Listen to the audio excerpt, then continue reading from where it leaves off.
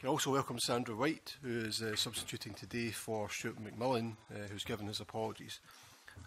Colleagues, can I move you to agenda item number 1? And the decision is that we take agenda item number 5 in private. Are we all agreed? Yes. Colleagues, can I move you to agenda item number 2, which is oral evidence on the AGS report entitled The Scottish Government's Consolidated Accounts. I'd like to welcome Leslie Evans, the Permanent Secretary, Anne Moises, the Chief Probation Officer, Allison Stafford, the Director General of Finance, Barbara Allison, Director for People, and Aileen Wright, the Deputy Director of Finance of the Scottish Government. I understand we have a brief opening statement from the Permanent Secretary. I became Permanent Secretary on the 1st of July this year, and as the administration's most senior official, I am also its principal accountable officer. As such, I exercise the functions set out for that office by Section 14 of the Public Finance and Accountability Scotland Act 2000. And as the Act provides, I am answerable to Parliament for the exercise of my functions as principal accountable officer. The committee has before it the consolidated accounts of the Scottish Government for the financial year 2014-15, and these cover the full range of the Scottish Government activities in that year. They deal with many complex and important issues likely to be of interest to the committee and indeed to the citizens and taxpayers of Scotland. Given this breadth, I have with me Alison Stafford, Director General for Finance, Aileen Wright, who is Head of Corporate Reporting, Accountancy and Governance, Barbara Alyson, Director for People, Communications and Ministerial Support in the Scottish Government, and as requested by the committee, Anne Moises is here too in her capacity as Chief Information Officer.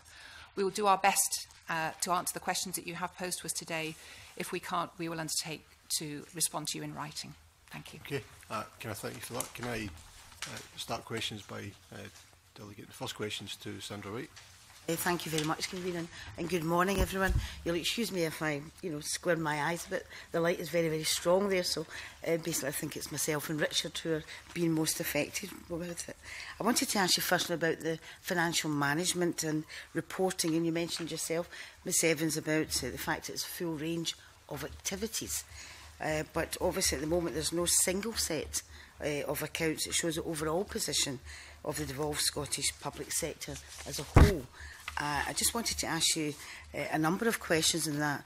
Obviously, in the absence of consolidated accounts for the public sector, how the Scottish Government will demonstrate to taxpayers that decisions on their longer-term implications are sustainable. And do you have any idea if you will eventually have consolidated accounts and a timescale for that? Convener, I think our work is being undertaken at the moment on how we develop from what is already a strong and sound framework for managing financial accounts for the Scottish Government. I'm keen that when doing that and in looking how we develop our financial accounting, that we take account of the fact of what these accounts are for, that we have a set of accounts here which by the Auditor General's own standards are sound, are a good record of financial management and reporting, and that we wouldn't want to compromise those or change that record in any way. The 10th consecutive year, as you know, of us having unqualified accounts.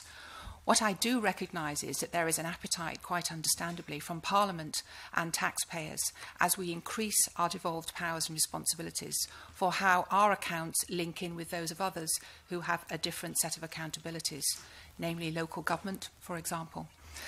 The Deputy First Minister has asked our officials in the Finance Department and other parts of the Scottish Government to look at how we might develop our financial reporting, both in terms of how that takes account of future devolved powers and responsibilities, but how it also connects to the other parts of the infrastructure of reporting within Scotland, so that we can get an easily navigable and accessible account of how Scotland is operating, but which takes account of the quality of our own accounts, the importance of the not placing additional burdens on other parts who report their accounts, and also taking account of the amount of detail that is already in our own accounts representing the agencies and others such as Transport Scotland. So we're sympathetic to the issue of how we might make a navigable and accessible set of accounts available to Scotland, but that would need to take account of the different component parts and the different functions that currently take place in the accounting system. Okay. I did ask, is there a timescale for these improvements, as you might say?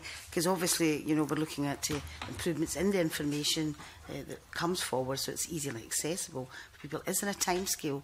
You mentioned the Deputy First Minister had already spoken about that. That's right, and we're undertaking work at the moment. What we would like to do in the first instance is to test some of our ideas out with Audit Scotland in the first instance, to see what we're proposing, and Allison or Aileen may wish to come in on some of the detail of our process, but that we first of all look and see what would answer the legitimate question about how we get a good snapshot of how Scotland is doing without compromising some of the factors that I've mentioned earlier on. And then perhaps to share that with the Finance Committee, or indeed this committee, to see what our proposals would amount to and when they would come into play. Okay. So I'm happy to expand if that's helpful now. So obviously we have already some new powers, and this is the first financial year where we're seeing some devolved taxes being collected. So there's already an expansion of the information that will be produced at the end of this year. Obviously there's things that are in our budget, but also how those are accounted for through Revenue Scotland and our own accounts. We're also obviously very sensitive to the fact that there's a Scotland bill going through Westminster at the moment that will be underpinned by a fiscal framework, and the negotiations of that are actively taking place. There was a meeting earlier, only this week, to continue the active engagement and the progress on that. So that, obviously it makes sense that we have that fiscal framework in place as well. And therefore I think it's important that we use the next few months to see how that takes shape, talk to, as we've said, Audit Scotland, but also, you know, the offer is there also to work with the committee as to what information you would find helpful. And also just recognising that, as you have rehearsed, the taxpayers of Scotland, and some of us will already be getting our letters to assure ourselves that we are actually going to be taxpayers under the Scottish rate of income tax from next year, that there is that information that's available. The exact format of it, I think, is something we do need to work through. Our accounts at the moment, based on the consolidated accounts that actually account for how the budget has been spent in year, are around 130 pages long. And it's based on a very technical format that is laid down and that we comply with under international financial reporting standards. So working out what it is that goes beyond that, that is useful and accessible, I think is part of the conversations we'd like to have, and we have some ideas that we'd be happy to talk through. Just one final question. You mentioned the letters, obviously. I think we've all had them, and you mentioned pension liabilities as well. You also very kindly said that you would share information with the Audit Committee. Would it be beneficial to everyone as you go through the stages and the extra powers that the Audit Committee would kept up to date on what was happening with obviously the consolidated information, or would that come through the Auditor General? I actually think for something that's this, and it's in a new turf for the new powers that are coming in, there has been, as you know, with Revenue Scotland, an update process that's happened both with the Finance Committee and the Parliament's Audit Committee as well. So I would be happy to work through with the convener and the clerk the best method of doing that. And actually for some of the things around that we've been dealing with up to now, a workshop mode is something that actually might be quite accessible for that, so that we can actually have more of a dialogue and we can really take on board your points. But I'm happy to use whatever mode feels best for the committee overall. Thank you. Convener. Brief supplementary from Mary Scanlon and then Nigel Dorn. I wasn't going to come in on this, but actually I'm very disappointed at the response. We've had the same government in power for 9 years. This is the government that's looking towards an independent Scotland. If there's one thing an independent Scotland needs, it's an independent Scotland balance sheet. How much is the revenue? How much is expenditure? We hear people out there talking about an 8 million black hole or billion and a 6 billion surplus. So the response to Sandra Wright by the most senior official and the accountable officer that work is being undertaken at the moment, I actually find that quite insulting. After 8 years, and all of us have been through this referendum campaign, everybody out there wants to know what the balance sheet is. And to say that the Auditor General is ecstatically happy about your accounts, I don't think that's the case. It's becoming increasingly important to understand the overall position of the devolved public sector. Difficult for Scottish Parliament taxpayers to get a full picture. No readily accessible information about the pension liabilities. We had an Audit Scotland report on pension liabilities some years ago. Surely you go round all the different sectors and add them up. So for you to come along to this committee 4 months before my retirement, and I'm never going to see this balance sheet, but really for you to come along and say, we're testing ideas out, do you think that I should be content and happy with that? Because really, for the position that you hold, and I say this personally and not on behalf of any of my colleagues, I do not think it's good enough for you to respond to the Auditor General's Scottish Government Consolidated Accounts by coming along here 9 years after a nationalist government and to say work is being undertaken at the moment. It's not good enough.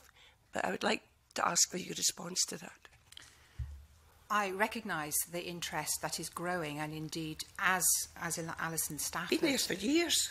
Indeed, but of course we're in a moving picture here. We have increased our devolved powers since the 2012 Act, and as Alison mentioned, we are going to be increasing our responsibilities further as a result of when the Scotland Bill goes through and becomes changes as you go along and becomes legislation as well. So I do recognise there is an appetite. We are in a moving picture. It is quite fluid. We are working and looking very carefully at what models might suit, but we also need to take account of the complex set of information that is already on the table here and the different accountabilities. I think consolidated accounts I would see as being slightly different from a full balance sheet as well. The consolidated accounts that we would need to bring together will need to bring together the different accountabilities that operate in Scotland at the moment for devolved powers. As we know, if we're looking at it as a complete balance sheet for Scotland, that would include spend by the UK government as well and produce another dimension, an important one, but another dimension. So we need to make sure that we get whatever we produce is right.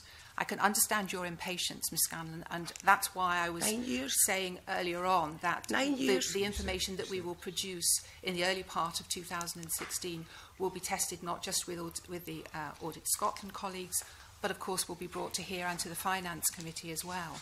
And we're determined to make sure, and I was looking at a model, I think just a couple of days ago from the UK government, about how we can make this navigable and accessible to people who will be paying their taxes to the Scottish Government, as you rightly cite, in the very near future. Just my final point, Convener, is the devolution to Scotland. It's being discussed in the House of Lords today and it's continuing and we're all aware of it. There will be powers being devolved to Scotland over the next decade. And if you're going to sit here for the next decade and say, oh, it's a changing feast and we're work being undertaken and we're testing ideas out, you know, that is an excuse to kick into the long grass a clear outlook of the balance sheets and consolidated accounts in Scotland. If that's your excuse, there will be continual devolution. In other words, we're never going to see this. So I think that you could be making some form of consolidated accounts that the Auditor General is asking for and to be making changes year on year as further devolution occurs. But to make the excuse that we're in a changing world, basically what you're telling us, we're not going to get what the Auditor General is asking for at least a decade. It's a point, I'm not really in a question. I don't think I'm going to get much more here. Just allow I just wanted to be able to say that I think I've given undertaken that we will come back shortly in the early part of 2016 with some proposals around this. We will know more as well what the Scotland Act has produced, perhaps by that time. And the undertaking is to ensure that we have accessible and easily navigable information for taxpayers and for the Parliament and citizens of Scotland. So I do give that commitment now. That's not to say it might not change again in the future. As you say quite rightly, further powers may still be devolved in the next few years. Thank you, I'm just wondering whether I could make a distinction from my own background, between financial accounting and management accounting, and recognise that all the things that you are talking about and all the things that the Auditor General sees are things that I would describe as financial accounting, in the sense that they have a set of rules. In theory, they add up to the nearest penny. They never actually do, of course. And these, I think, are the kind of accounts that you're talking about. And you, as I've understood it, would like a set of consolidated accounts which are the merger of those kind of accounts. Now, activity between those, yes. Yes, indeed. Now, I think what I would be much more interested in, probably the general public would be more interested in, would be things that I'm going to describe as more like management accounts, where it's not precise, but we do actually look at the debts that are held by local authorities. Actually, we might even look at the debts that are held by Scottish companies. We might look at all sorts of other flows in and out around Scotland. They are bound to be estimates. None of this is going to come down to the nearest penny signed off by an auditor. But would there not be a value in having, this is perhaps economics rather than accounting, some general overall view which is close to a consolidated public account of where the debts are, the assets are, the income and the expenditure across Scotland, recognising that public sector is a part of that, a very big bit, but only a part of it. Local authorities are a significant part along with the Scottish Government. Yeah. Do you want to speak to Yes. So I think there's merit in looking at that, because I think the distinction you draw out between having a rules, the IFRS, the International Financial Reporting Standards, basis for a combined consolidation across local government, central government, and some other bodies that may be part of the Whitehall setup, does mean that you end up with then very large numbers that have been aggregated together and a very sort of technical basis on which they've been generated. And you are then mixing up the accountabilities. And just to pick up the example that Scanlon raised around pensions, there is a really mixed arrangement that is how it's been defined. It's not by our design, but it has been through evolution of different arrangements for supporting pension activities in Scotland.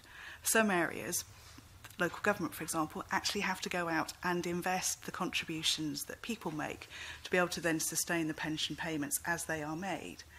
Other pensions, for example, the health service and for teachers, then they're what you might describe in a rather colloquial phrase as pay-as-you-go. They rely on the fact that there's incomes that come into the Treasury each year that can actually then sustain the payments that go through, and obviously some of the contributions that are collected are part of that. That's just to give you a for instance of the fact that there are different mechanisms here that have built up over time. And using the financial accounts, it pulls all that together, but it actually blurs the accountabilities and those things. So I actually think that, and this is where the offer is there, about what are the things that people are really interested in, where actually that sort of information would aid the knowledge that folks have. They understand where the taxes are going, but also where the risks and opportunities lie in relation to that. So again, that would be something I think would be able to come out in a way that people don't have to navigate through. I've said our accounts at the moment 130 pages. If we did a consolidated one for Scotland, it would probably be getting on towards double of that. That's not necessarily the most user-friendly way of people seeing data and information. So I support what you're saying, and I'm very happy to work with the committee on that. If I might, Convener, could I just make the point? I would have thought that a useful set of accounts on that basis, there will be rounded to the nearest £500 million, I suspect, would be on one side of a piece of paper. Mm. And then you'd be able to compare it year on year over a period as to where our assets were, where our liabilities were, and whether or not Scotland was paying its way. And this is not a nationalist point, it's just a simple economics of Scotland PSL. Yeah. And you've mentioned the phrase economics. Actually, the economics part of the government has been producing the government expenditure and revenues for Scotland, actually pretty close, very soon after there was devolution in the first place. So that's been there irrespective of which party has been the administration. Mm-hmm. So that has been a basis. It has had more of, it has a statistical basis rather than a financial accounting basis. So there has been some information there. But I actually think moving into the space that you describe, is something that can happen sooner. If we're talking about specific accounts, then that actually needs a ministerial requirements around that. It's under a ministerial drive rather than necessarily something that could happen. And also, it's about also the other parties that would be the providers of that information actually being willing to contribute. So these are the sorts of things that will be important. Just one thing to add. Obviously, for any information we do pull together, on the basis on which it is generated is really, really important. Notwithstanding what you're saying about, down to the last penny.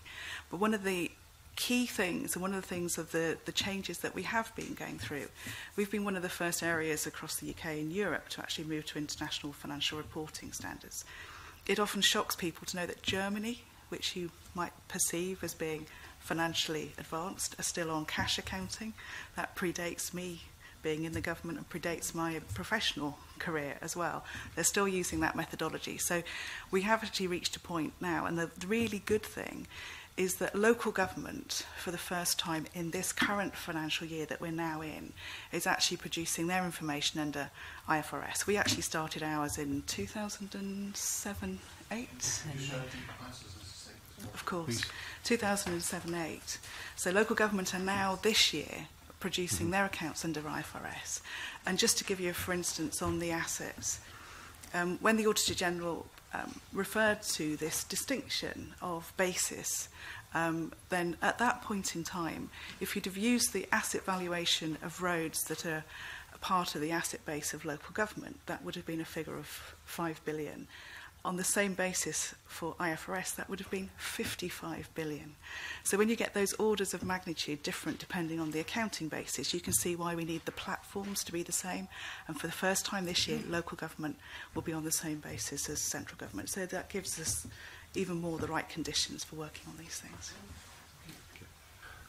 Permanent Secretary, can I raise the issue of performance with you in terms of providing performance information that can be attached to the consolidated accounts? Is that something that's included at the moment? It isn't at the moment, although it's a useful signpost, and we use the accounts as a signpost to other parts of the data and information that's available, including on performance. So what's the annual budget for the consolidated accounts then?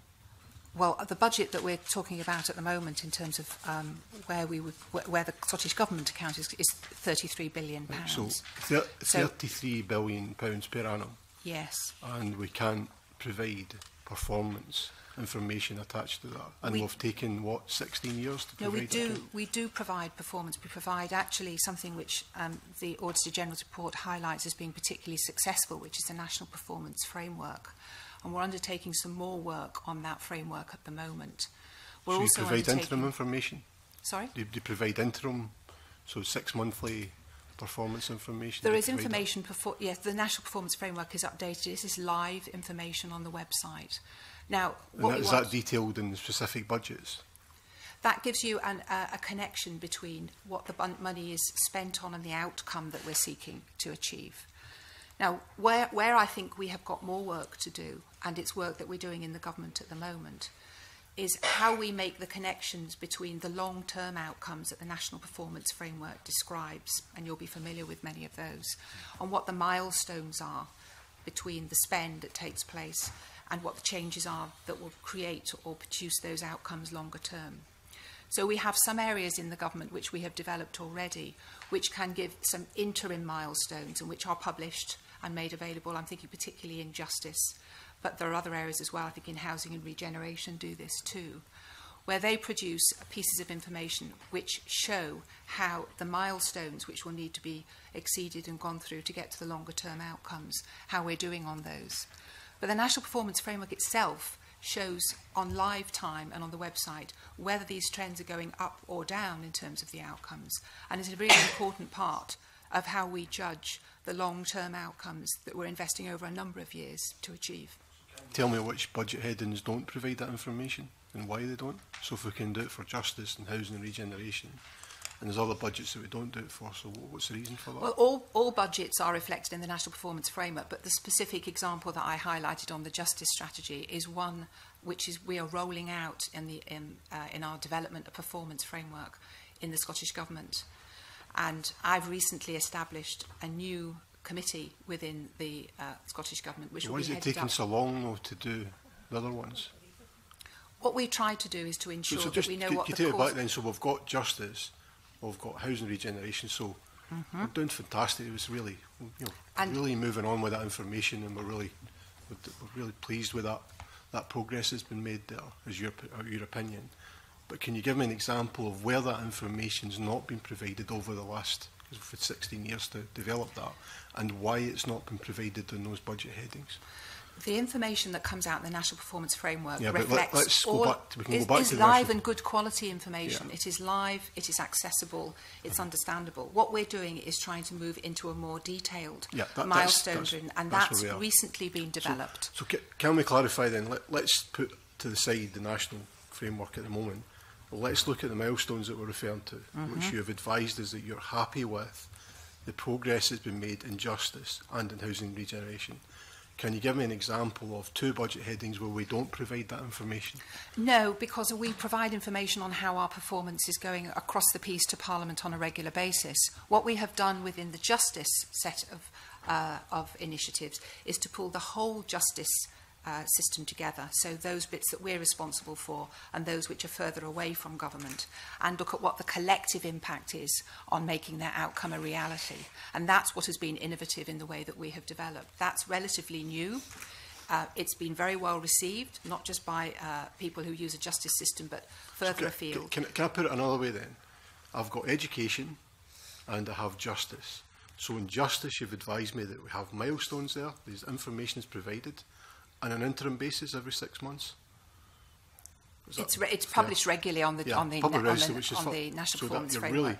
And we're happy with the progress that's been made in that area. So let's look at education and compare it with education.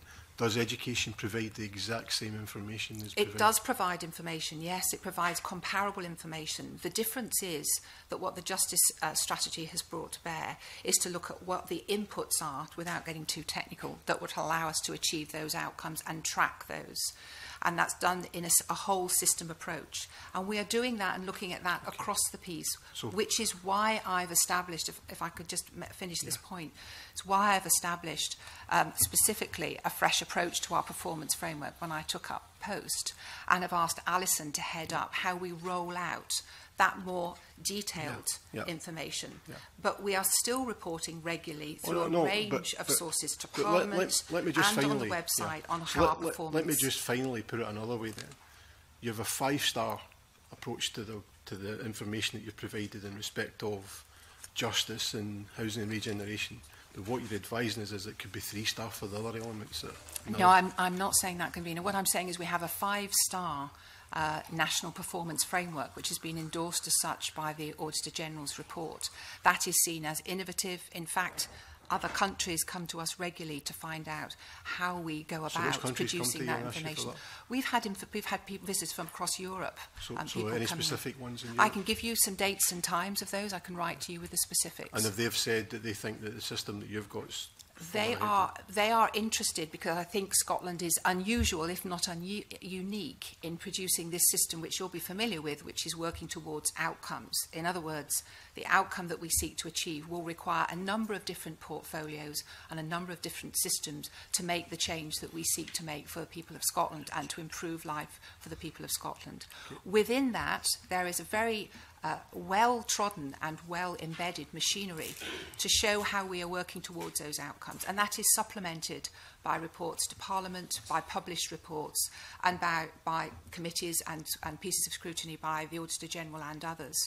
What we have changed in terms of the justice strategy example that I've given you is that we have used across a whole system an innovative approach to try and get underneath the skin of why those causes and effects are making a difference in some parts and not in other parts of the justice system. Okay, get a supplementary from Richard Simpson. Yes, I mean, we're really talking about paragraphs 44 and 45 of the Auditor General's report. And the end of that, it said that there is scope to set out clearer plans for how outputs and outcomes will be improved in budget documents. Such an approach would help strengthen the parliamentary oversight of government spending. Now, so, you know, I hear what you're saying, that we're ahead of the rest and we're making progress and it is a work in progress. And I understand that. You know, we've been in progress, as Mary Scanlon said, since I sat in the Finance Committee back in 1999 and looked at the Oregon state budgets, which were very full, and we wanted that as a model here. If you take health, for example, which is my particular interest, as you'll know, Ms. Evans, we are almost entirely focused on targets, which are process targets. These are inputs, not outputs, and they are not outcomes. And whilst these targets were undoubtedly vital and in driving up the performance in relation to what the patients received and how quickly not what they received, but how quickly they had access to the service, and that's been very valuable. But in terms of outcomes, we know nothing about it. So when the convener asks you about outcomes related to budget and health, I have no sight of that, hardly at all. Hardly at all. The only field in which we've got outcomes which show that there's been progress is really cardiovascular disease, and that's probably nothing to do with what we're spending in health. It's everything to do with what's going on in the community, because it's happening across the world no matter what's happening. So, I wonder if you couldn't give this committee, and it won't be when I'm here either, I'm like Mary Scanlon, I'm retired, but it'd be nice to think as our legacy that we managed to get you to produce a report indicating what you're going to do over the next few years, starting with a report you're going to give us in the spring of the development. But tell us in health how you're going to actually change the system so that we move from a system of targets to one of budgets related to outcomes. And what I would say in that response, and I understand entirely, health is a very good example of the need for outcomes because of the complexity of what contributes to the health of a community and an individual, and you will know that better than most. And targets serve a purpose, but in themselves, they will not produce an outcome. Absolutely agree. Where I am interested in trying to make the connection between the finances and the financial accounting, and indeed some of the management accounting that was referred to earlier on, is to make the connection between the documentation that we have at the moment so that it makes sense on the cause and effect. Now, why I was emphasising the importance of the National Performance Framework in response to the convener's question here is because that still remains to us the most important element of how we track long-term changes, and the indicators within them give us a really clear understanding of what is making a difference to those outcomes. What we need to connect that to is the information which is still evolving and which I've given an undertaking to Ms. Scanlon and I will be coming back to in the early part of 2016 with proposals about how the consolidated, or our version of consolidated accounts, can relate most clearly to that National Performance Framework. Now, I'm absolutely clear because I go out and speak to people and they talk to me, believe you me, they talk to me about the importance that they see about what they want to know of what government is doing, how it is accountable, what a difference it's making to their own communities, what a difference it's making to their own services that they're taking. So I don't underestimate the importance of us being accessible and a more open government and giving undertakings to produce a way in which the accounts, which were of a particular purpose, predominantly financial, relate to performance information and how we can make those two connect and the connectivities between them improved. But it will not change the fact that the National Performance Framework will still remain our gold standard of tracking to outcomes, because that is why that is the decision that was taken a long time ago, and one which I think is now embodied in the Community Empowerment Act. Incidentally, there is an opportunity when we look again at the first part of implementing the Community Empowerment Act about what information ministers want to publish and how they publish that. So this aligns quite neatly with that, though that will be later on in the year. But that doesn't stop us, and it certainly doesn't stop me and Allison in her role, as I've just appointed her, to look at performance, about where these two things connect to make a navigable and accessible statement of cause and effect to outcomes and tracking the milestones of progress between now and when we reach those. I mean, I do realise, Kavina, and then I'll stop, I do realise some of the outcomes we're talking about are, not short-term. Some of them are very long-term. I mean, there are things in health which we've set up, which we have all agreed is a good thing. We know the outcomes won't occur for 10 to 15 years. But being able to get, an idea of the milestones along the way, and how they're met, and if they're not met, as they weren't on climate change, for example, yes, how relevant is that? Yes. How far off track are we, in terms of our budget in that field?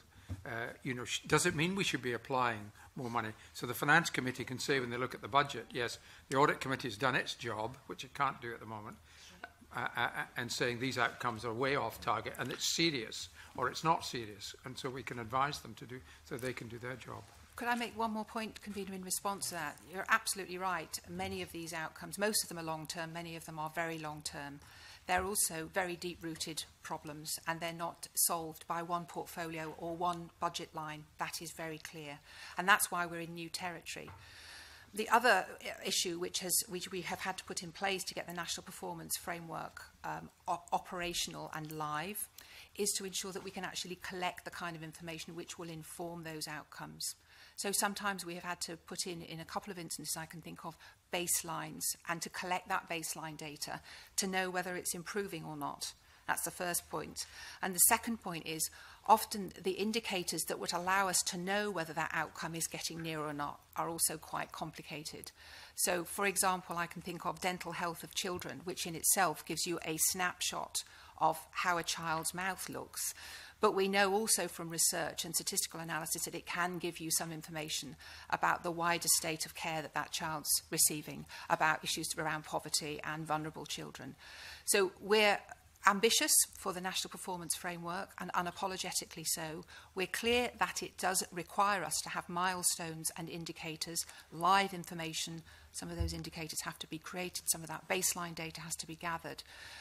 But I do understand and I do appreciate that in doing that, we have to also start to develop the connectivity with the finance accounts, not change the accounts other than what we've talked about in terms of consolidated options, but see how they relate to each other for the people of Scotland, but also for the Parliament. Colin Beattie. Thank you, Mayor. Madam Secretary, over the past few years we've looked at quite a number of ICT contracts, most of which have not gone particularly according to plan. And there does appear to be certain common factors within that. Perhaps the most recent NHS 24 issue is a good example. And here we have a situation where there are basic flaws in the contracts. I mean, you don't need to be a lawyer to read that contract and realise that it's not fit for purpose. The scoping of the project is inadequate.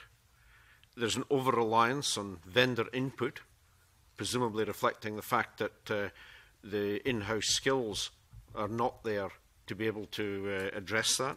And there are management issues around that. Now, looking at this going forward, I mean, obviously we are where we are in the projects that have taken place. Going forward, how are we going to address those simple, basic errors that are costing us so much money?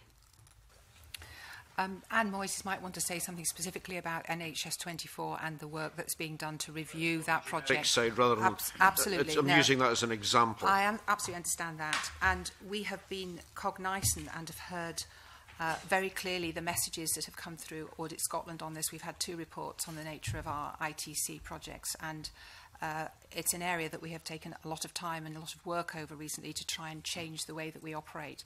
Anne can give a little bit more detail on that, but the 2 areas that I would pick out, 3 actually, that I think have been most important to improve and to reflect on the experience of some of our IT projects. Incidentally, there are some that have gone quite well, and I would happily give you some examples of that, but I know that's not what you're wanting to hear about this morning. First of all is to look at the way that we construct and lead the teams that help us and support those senior responsible officers who are leading on complex IT transformation schemes. And that is to do with the ICT assurance framework that's been put in place, and also the digital transformation service. And Anne can talk a little bit more detail about what those mean.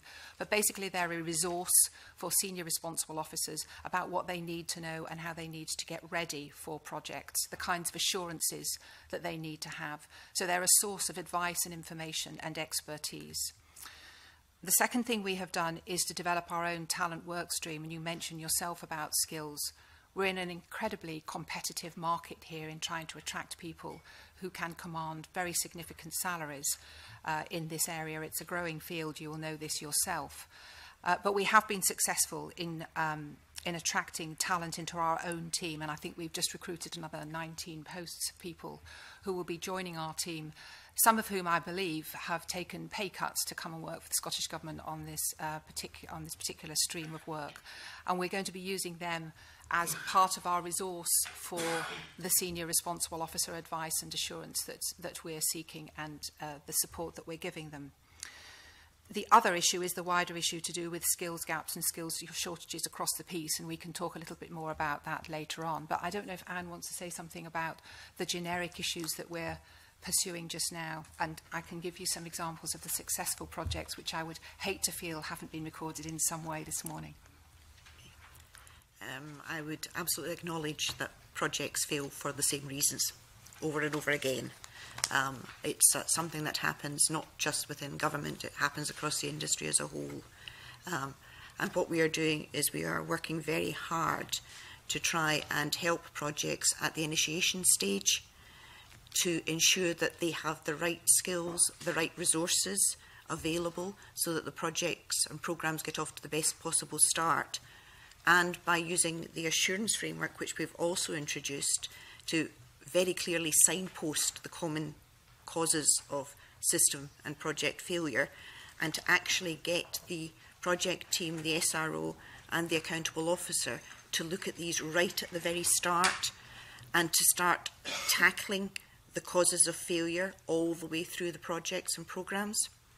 Now, some of the work we have done has been within the last 2 years or so.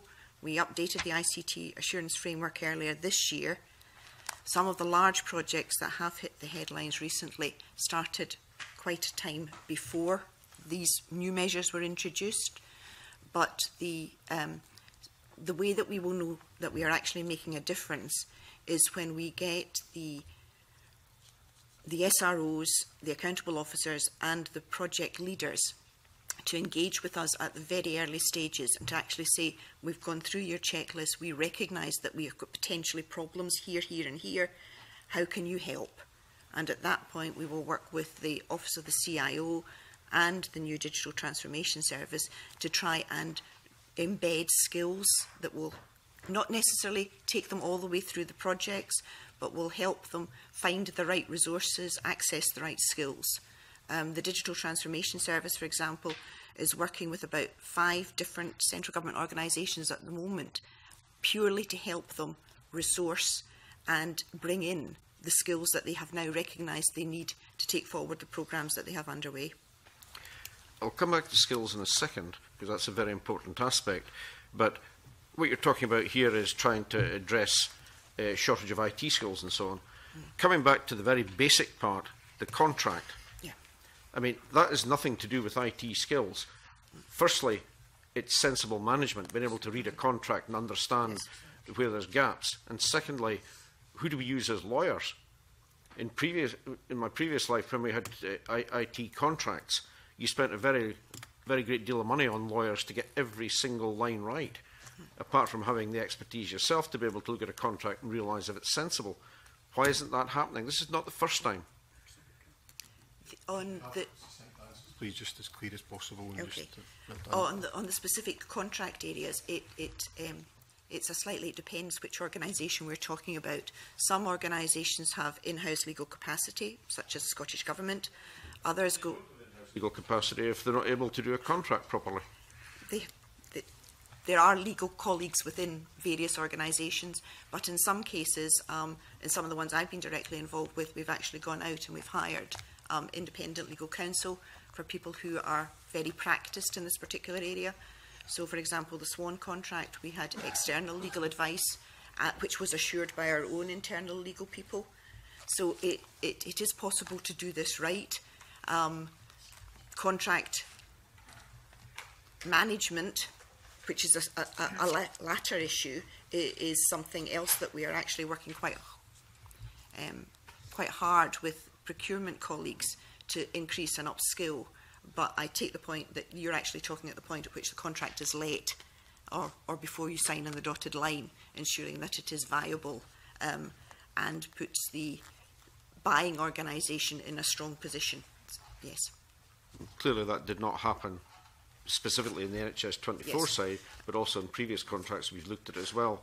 And frankly, IT is this highly specialised area. These contracts are highly specialised contracts. Would it not be normal to assume that it would be rare for an organisation such as this to have the internal expertise for this, and wouldn't you normally contract this out to expert lawyers that would ensure that we don't end up with cost overruns arising from the fact that we didn't get the contract right? In some large and complex cases, yes, independent external lawyers would be used. In others, for example, some of the ones I've been involved in recently, we have used Scottish procurement colleagues who have a lot of experience in contract letting and who do a very good job consistently. We go outside for NHS 24. It was a big contract. How do you define a big contract?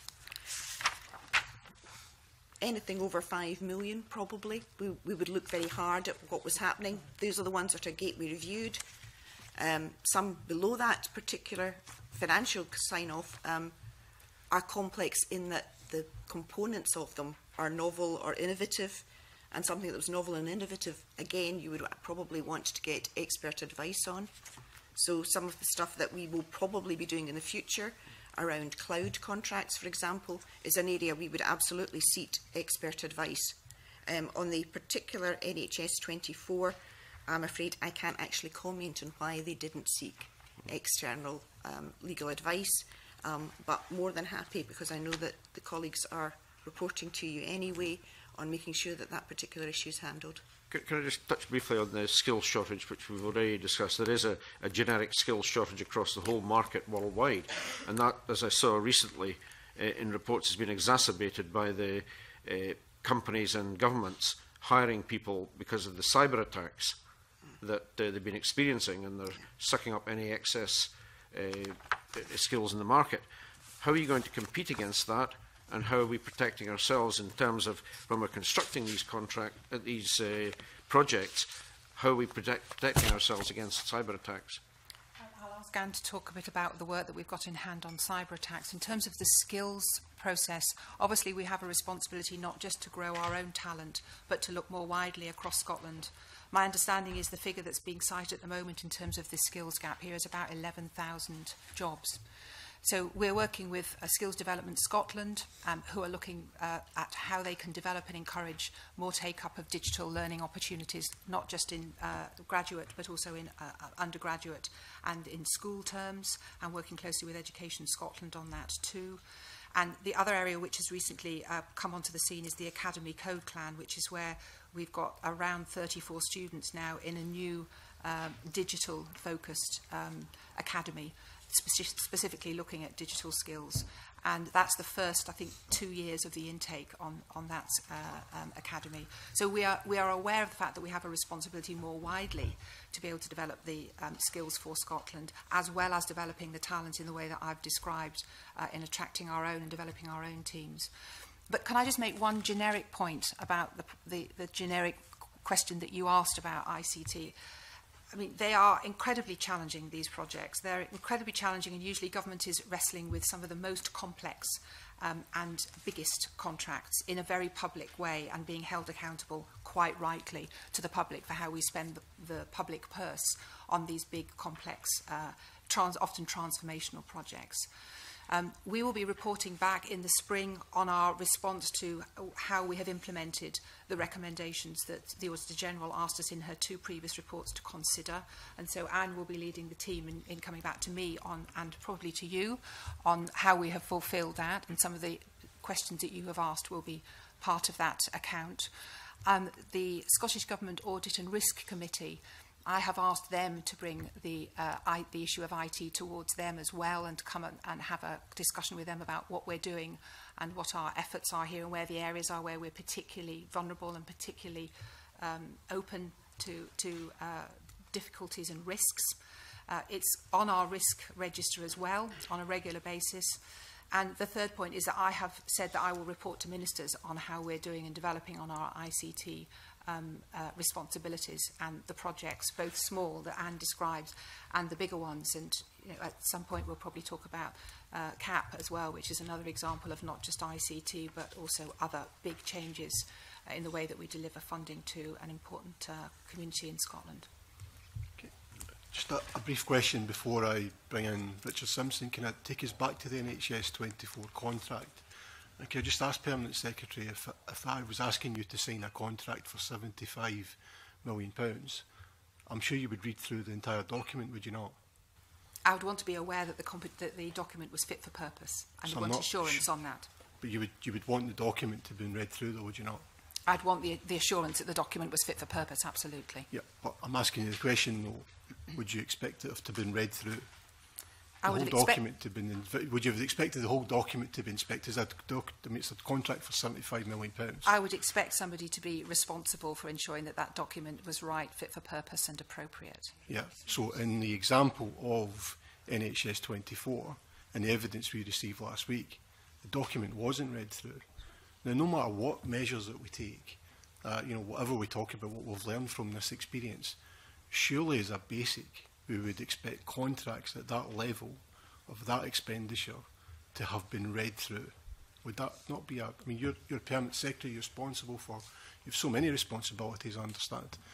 You would expect those kind of contracts to be read through, wouldn't you? I would expect the team in charge absolutely to be clear about what they were signing up to and that the document was fit for purpose. I agree. And that is why I know that there is a report being undertaken at the moment into what went wrong in that preparation, including some of the information that you have already had shared with you, and will be coming back to the Cabinet Secretary for Health in the very near future. And is there a possibility that similar experiences have happened with other contracts that haven't been read through and have been signed for £75 million? I think Anne has given you an account of how we're trying to ensure that every opportunity for people to be trained, to be developed and to be aware of their responsibilities before signing any contract. But the person who would sign the contract, as was confirmed last week, was the accountable officer, is that correct? It would be the accountable officer in NH24, yes. Yeah. So it's a basic responsibility of an accountable officer to at least ensure that the document has been read through, and the auditor tells us here it's not been read through. It is the responsibility of the accountable officer to assure themselves that that document is fit for purpose, is correct and is appropriate for the contract that's being sought. So if there are any other contracts where we can uncover that there hasn't been a basic read-through of a document, then you would be disappointed with the accountable officer then, wouldn't you? I would be disappointed if accountable officers were not assuring themselves of the fit-for-purpose nature of their contracts that they were letting. And absolutely. Anyone who found themselves in that position wouldn't be fit to be an accountable officer anywhere else or any other contract firm. I mean, it's a very basic responsibility, is it It's not? a very important responsibility for an accountable officer, I agree, in letting any contracts. But the measures that have been put in place would ensure that this never happens again. We don't expect this ever to come back to the committee. I can never say that I will never come back to the committee and we will never have a disappointing or a risky ICT contract. I would be a very foolish principal accountable officer. That's absolutely fair. But I think the basic issue of reading a document, I've signed loan agreements for much less than £75 million, and it says at the bottom of it, please read carefully, because you're taking on a significant responsibility as a result of you signing this document. If I'm an accountable officer and I sign a document that says I am responsible for £75 million, the basic please read carefully should at least be in that document.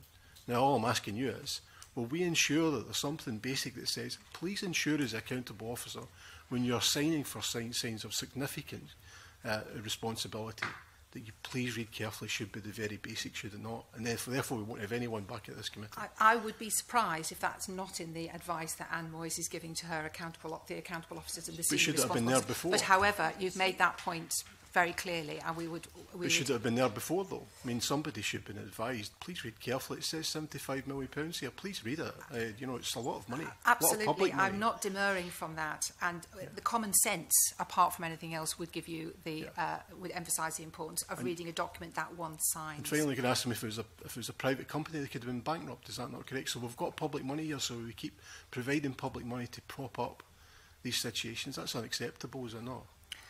What is unacceptable is that we don't do anything in the light of what we're learning and in the light of what we know is going wrong. And that's why I'm here today. And Anne, I know, was invited particularly to talk about this because I know it's an area of concern. It will continue to be a challenging area for government for some of the reasons that we have raised, not just to do with skills, but because of the complexity, the number. There's no but I am excuse. not demurring from the responsibility of accountable officers to ensure that we get fundamentals right. Yeah.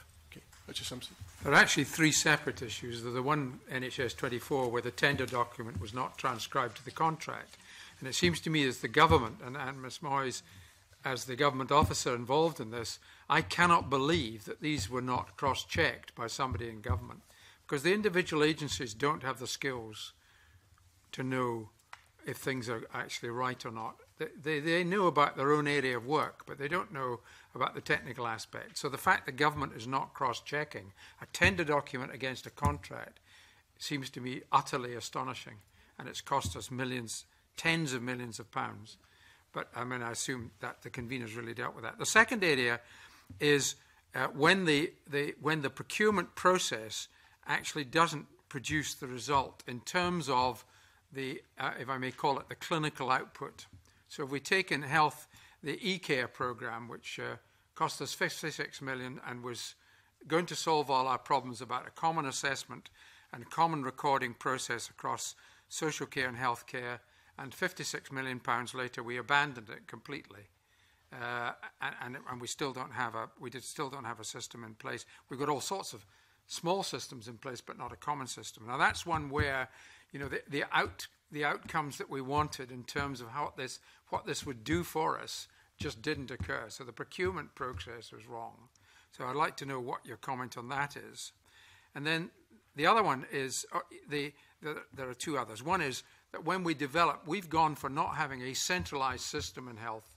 And I'm glad we did that because we avoided the problems they've had in the UK, where the expenditure and the massive health programme of £12 billion, much of which was wasted. So there was massive waste. But if we take the health service, we've got a situation, because we've chosen to allow these individual boards who have no expertise or little expertise, or certainly grossly insufficient expertise, to develop their own systems. We have a system in Scotland at the moment where a patient in Inverness's records cannot be read by an expert in Glasgow, even though their treatment is there. There is no interconnectivity between all the boards in Scotland in terms of their portal system. If I'm a doctor sitting in Edinburgh, and I have someone visiting me who's registered with a patient in Inverness, they can't even go on and look at laboratory results because the Sky programme isn't interconnected. Now, these are programmes that were set up 8-9 years ago and are still not interconnected, and the Health Committee was promised in 2011 that this would be sorted, and it's not sorted. So there's a question of the safety by having devolved systems, which we seem to have gone for, is great in terms of the cost side, because these portal systems all individually work, but they're not connected up. So the system does not deliver for the individual clinician. And I can tell you there are clinicians sitting today who are going in and out of individual portals that are reported to me as being connected, and it takes them 6 or 7 minutes to switch out of one and into the other. And when you've only got 20 minutes to see a patient, 7 minutes to switch portals to get their information up is totally unacceptable. So I am angry about that. And then the final one is the fact, the last one is the procurement of off-the-shelf programs, and that is something which is entirely appropriate. These are often highly tested systems. They may be in other jurisdictions with other systems. But when you get a system like the Track Care contract, where for nearly 24 hours in Glasgow, which was the lead authority, bought Track Care first, the system goes down for a routine maintenance.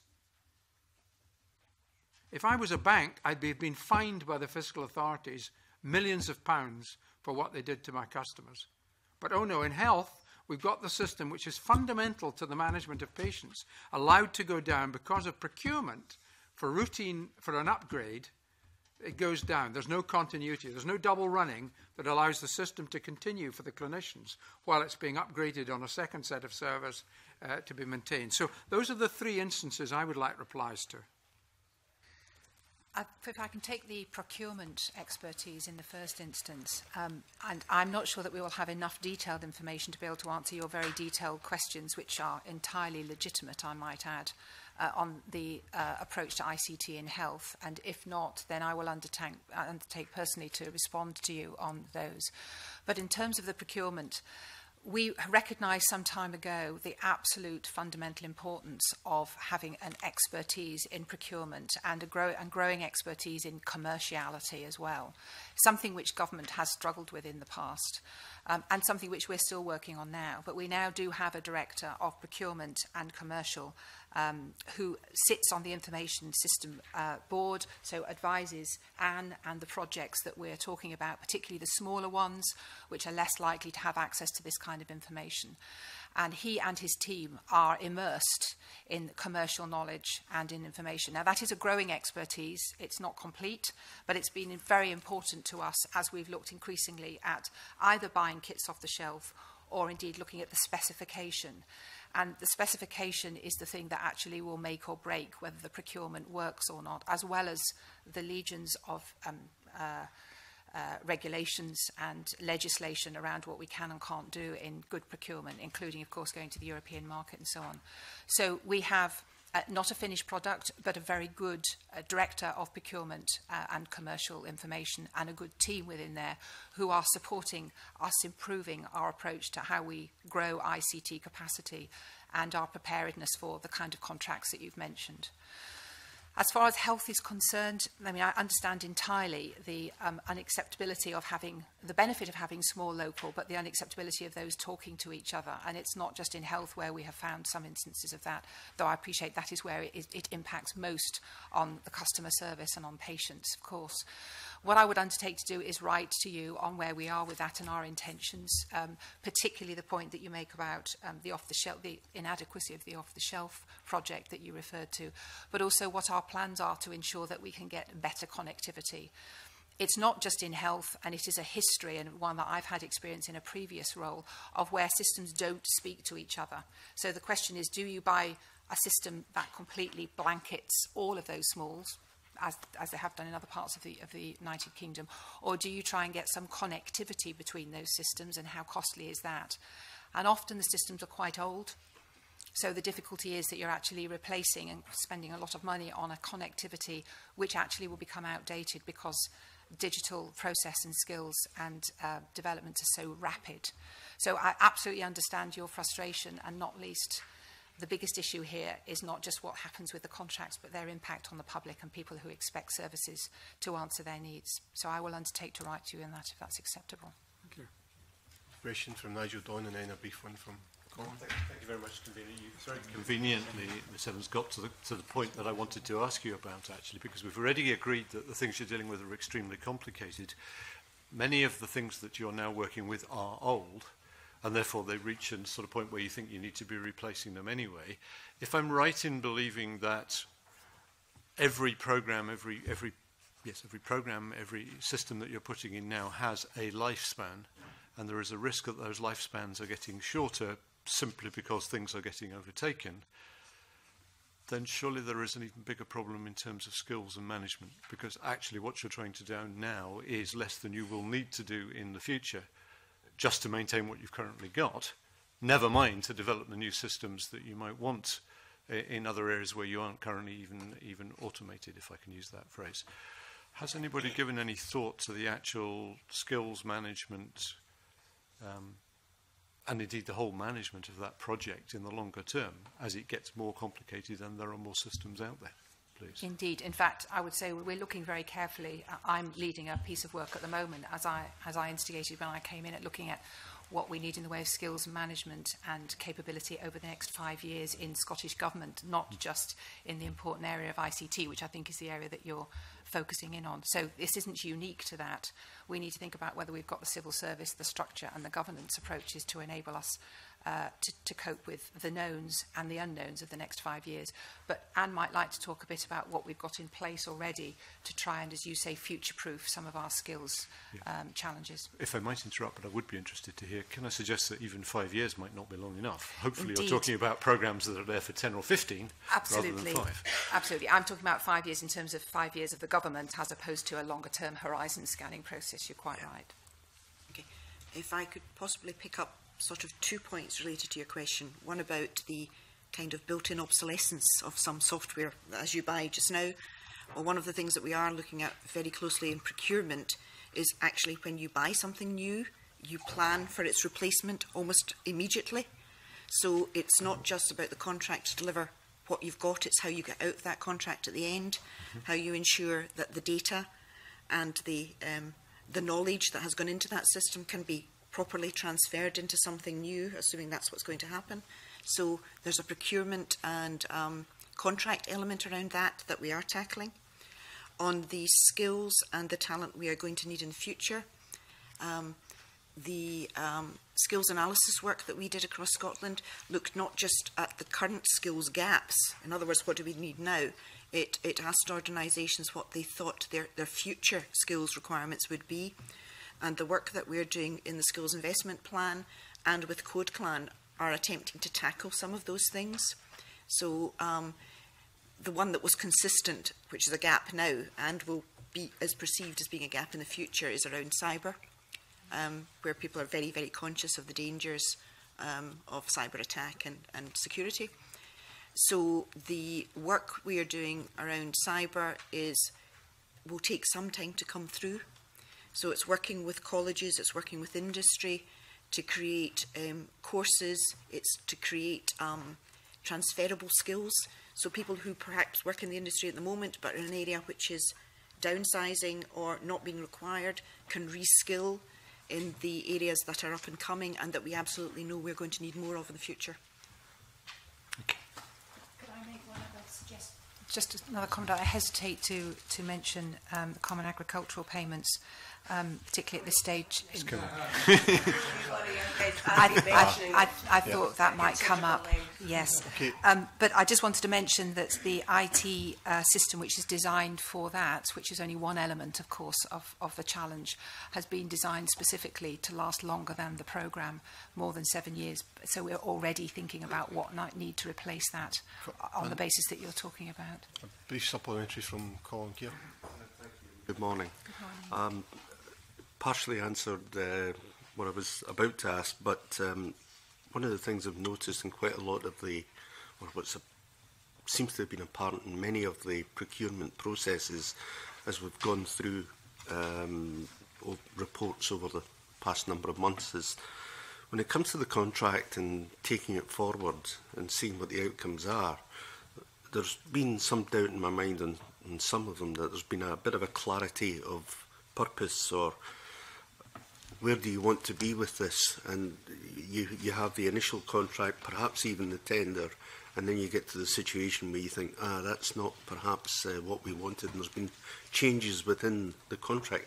How clear are we that the management at the initial stages and the advice that's given to those who are managing and giving advice about these contracts are clear in their own mind as to what the purpose of the contract actually is? That's a good point, and I know Anne will share with you some of the work that's being done by the teams that we mentioned with the senior responsible officers and the accountable officers.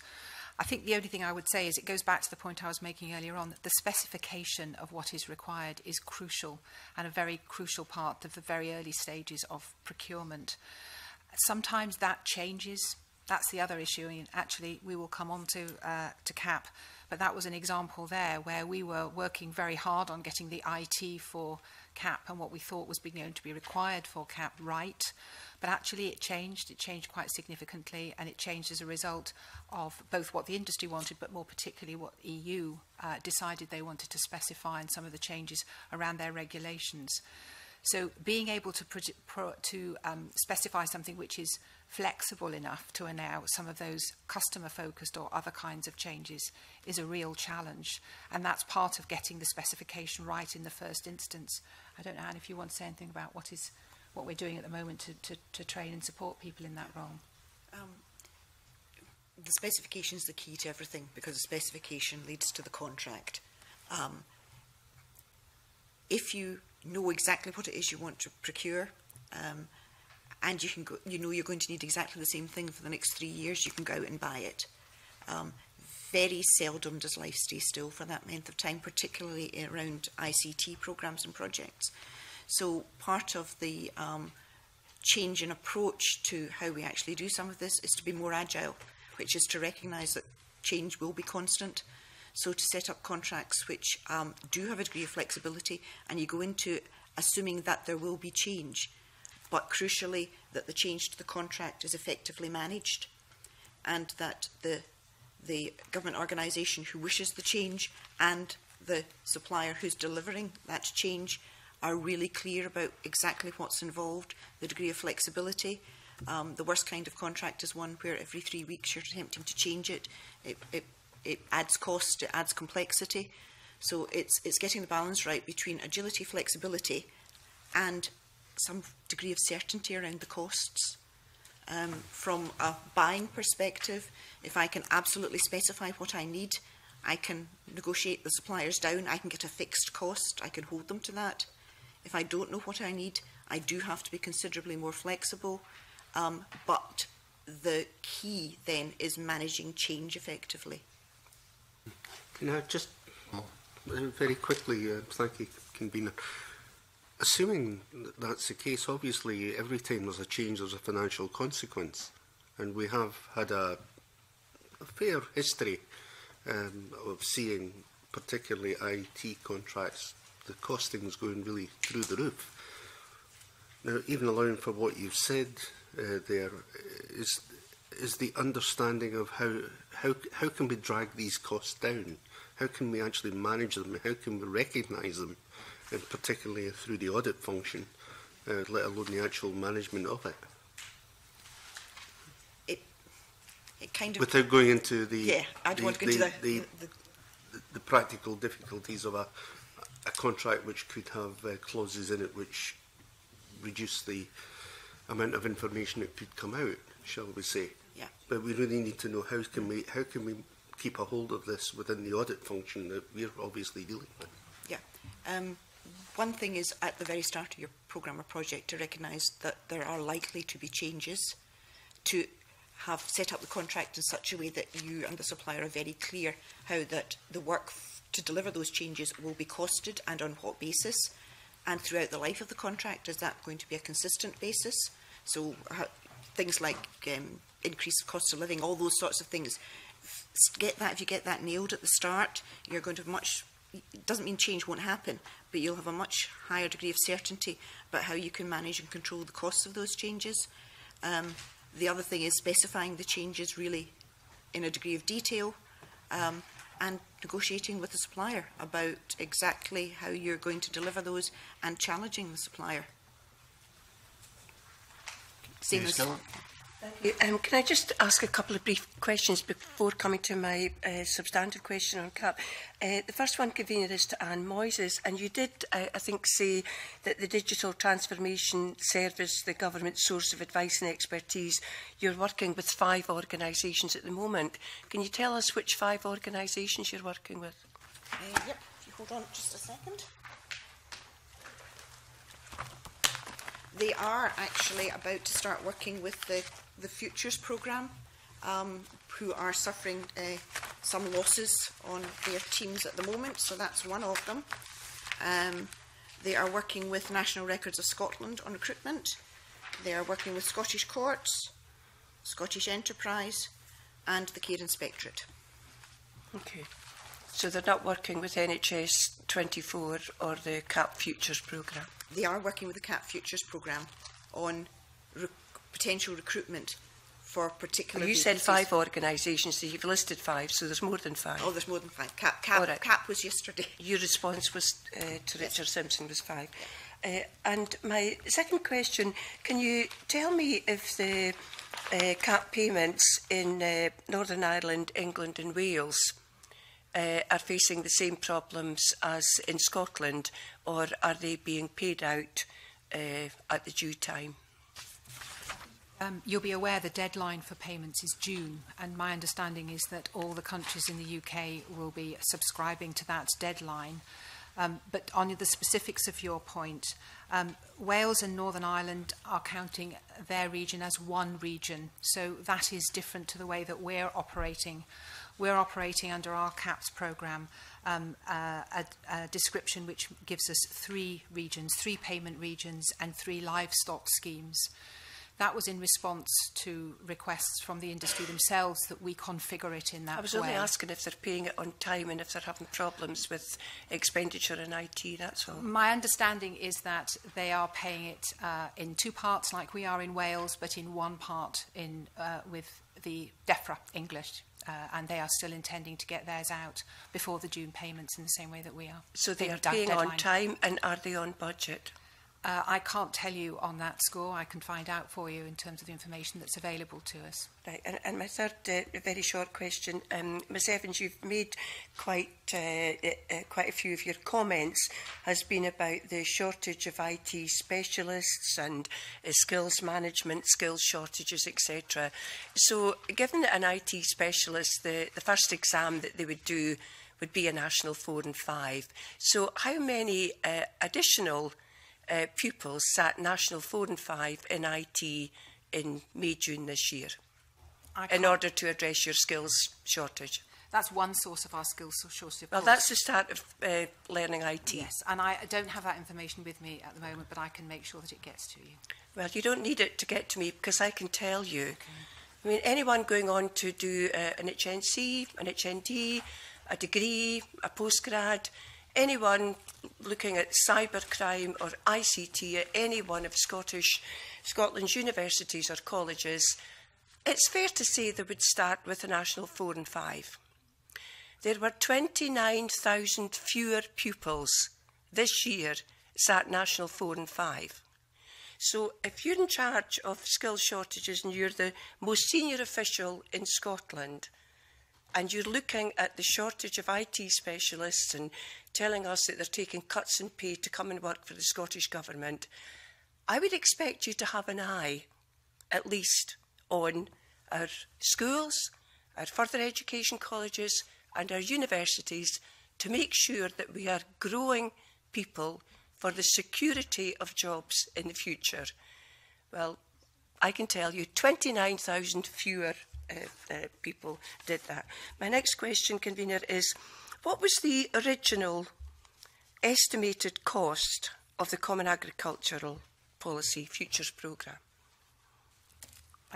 I would need to consult with colleagues on that. The cost at the moment is £178 million, which is about 4% of the £4 billion funding which will be distributed as a result of the CAP.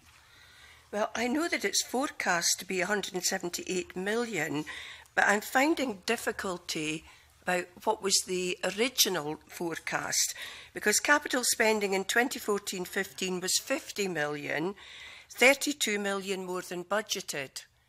So for last year, it was budgeted for 28 million, and it came in at 50. So it's gone from 28. But I don't know, is that just in 1 year? I mean, would someone round the table have the original estimate? I mean, having read the contract, it took the convener did ask you 7 times if it was appropriate to read through a contract. I'm now talking about £178 million contract, correct. More than twice NHS 24. That's into insignificance now compared with this one.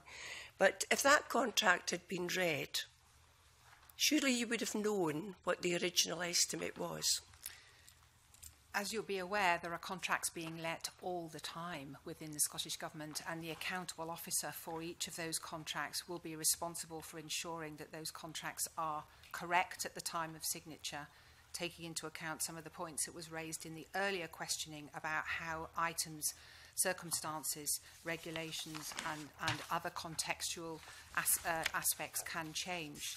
The point I would make is that we know that the changes that took place in the way that the Common Agricultural Payments Project has moved, including some of those which were beyond our control but not entirely, means that this is not just an IT project, and an IT project which we know has cost much more than was intended, but also a huge change to the way that we administer payments for an important sector of Scotland's community.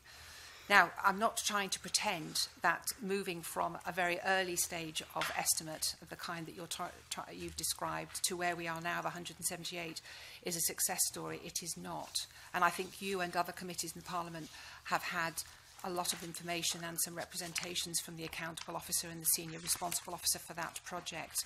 And I don't think in any case they have described that as being the way that we would have anticipated it has turned out. What we are doing now is focusing on making sure that the project is effective, that we distribute the funding to farming communities within the timescale that has been stipulated by the EU. That is from the 1st of December to June in 2016. We're due to start making payments shortly, and we have a plan for how those will be executed over the next few months. We have learnt from this project. It's big, it's complex, and we had a lot of very late information, as I described earlier on, from a range of sources, including the way the industry wanted to change the regions and the way that EU regulations added scope and complexity to the system. They also delayed it because we had to undergo, quite rightly, farm inspections to ensure that the checks and balances were in place before we triggered payments. So there is a whole range of not just IT-related complexities around this project which have added to the difficulty. I am not trying to pretend that it has been perfect or that it's an ideal example of managing that project, but we are focused now, as I think Graham Dixon explained to the committee and other parliamentary forum, on getting it right for the farming community. Well, I think it's far from perfect, and it's not just any old IT account that you're learning from. I've been on this committee for 5 years nearly, and the previous Auditor General raised issues about the registers of Scotland and Crown Office Prosecution Service, etc. You know, and we were told then that the government was setting up a support system, and everything was going to be all right. I mean, the point is, Ms Evans, that in the Auditor General's 2014-15 audit of the Scottish Government's consolidated accounts, she doesn't list a whole load of IT systems. She only lists one. Only one.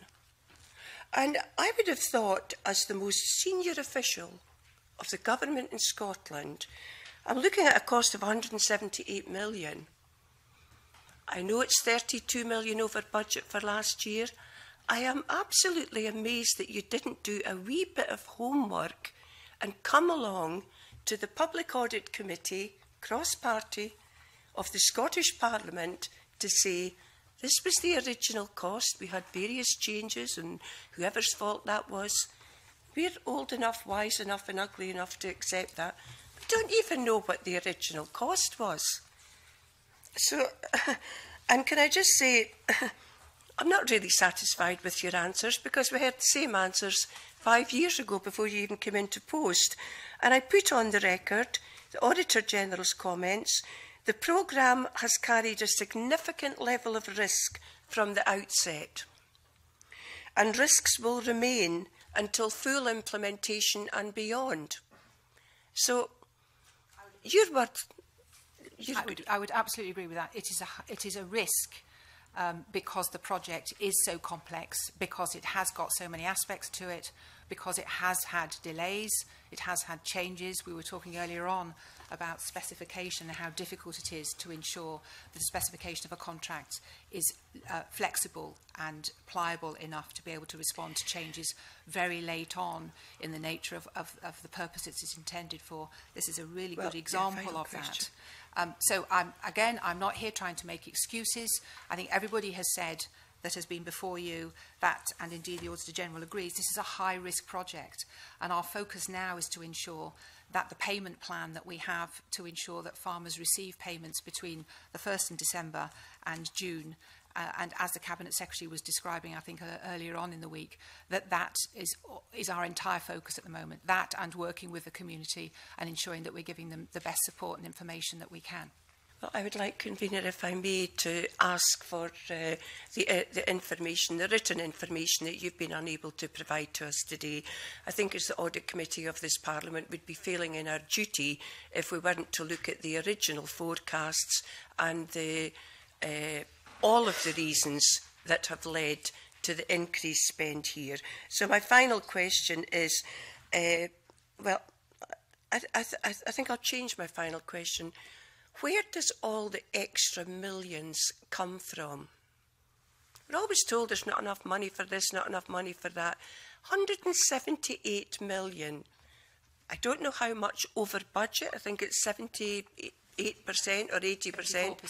Where does all the extra millions come from? When we're so short of money in Scotland and people in the Highlands can't get home care, you know, where do you get all the extra millions for your IT projects? My colleagues, Allison and perhaps Aileen, will want to talk about the overall management of the budget, but I can say as Principal Accountable Officer that we are responsible for ensuring that where there is an overspend within the budgets, we have to make that up within the overall budget of the Scottish Government. There aren't additional extra millions. As an economist, there's an opportunity cost. You can't spend money Indeed. twice. So if you spend it there, it has to come from somewhere else. Absolutely Where right. does it come from? So we're making tough decisions all the time during the accounting year and across accounting years as well. One of the reasons why we ensure that the money that we manage is underneath the cap of what we're allowed to carry forward, so we don't lose a penny in terms of what is dedicated and spent on services. But you will know yourself that if the money is finite, which it is, we have to make hard decisions across portfolios, not just within them, so where's about it coming? where we spend our money and how we make up for difficulties in one area and pressures in another. Well, and that is often where we will end up making a decision to delay or to increase funding in one area, knowing that we will have to reduce spending in another, either within the year or within subsequent years. And well, that's can I just say, this is the final question. A very brief answer, please. When any of us in the opposition parties, and we all do it, we want to spend more on X. John Swinney and every finance secretary before him quite rightly says to us, well, where are you taking that money from? Now, you've got far more insight into the budget. You know what you're spending. There are hundreds of millions of pounds above the forecast expenditure here today, and you can't tell me where it's coming from. What I am saying is that it's my responsibility, and indeed the governance and assurance framework that operates within the Scottish Government, which is extensive and transparent, to ensure that we're taking decisions and appropriate decisions, often with ministerial involvement, about where we change directions of financial spend. And if it was a difference between not making cap work and making cap work, that will be a very strong argument for us to move money to ensure that CAP operates and that farmers receive the payments to which they are due between December and June of next year. Okay, very brief 1 minute supplementary from Colin Beattie and Nigel Don. Thank you, Vera. Just a quick question for the panel, actually, in connection with ICT. How many of the panel have actually directly been involved in negotiation of ICT contracts, and how many have been actually directly involved in scoping IT projects?